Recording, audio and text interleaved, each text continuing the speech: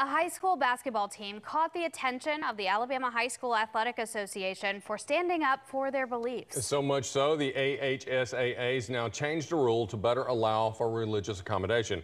News 19's Emily Mosner has been following this story since the beginning. So, Emily, you met with the basketball team back in February when they had this emotional plea to change a game time. How are they responding now since this rule has now been altered?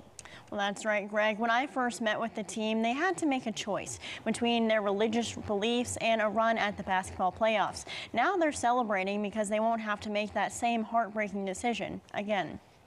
They won't have to worry about scheduling or any other challenges. They can just go out and play and let the best team win. Dr. Toussaint Williams is the parent of a player on the Oakwood Adventist Academy basketball team, the same team that forfeited a playoff run due to Sabbath restriction last season. When I spoke with him in February, Williams said he was proud of the team for standing by their beliefs. I want them to know what they stand for and have an opportunity to know and be able to let the rest of the world know the importance of standing on their beliefs in spite of something that you love. Months later, he reflects on what he said and the impact the team has made. Just to be able to see how, that one conversation or that one decision, literally, there were people from North Carolina, people from Toronto that reached out to us and said, hey, we're standing for you, we're rooting for you. Since the team forfeited the game, their story caught the attention of people from all over. And they also had the backing of the South Central Conference of Seventh-day Adventists, who sued the Alabama High School Athletic Association. Now, the lawsuit has been stayed, and the AHSAA has voted to change a rule regarding requests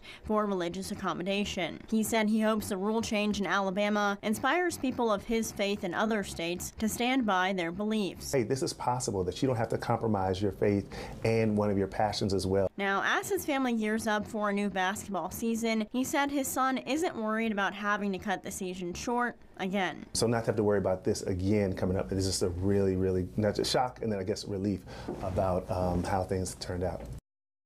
Now, the new rule from the AHSAA goes into effect for next year and only applies to championships. However, Williams said the AHSAA has also made some schedule changes for the upcoming season. You can read more about Oakwood Adventist's story as well as the decision from the AHSAA on our website, WHNT.com.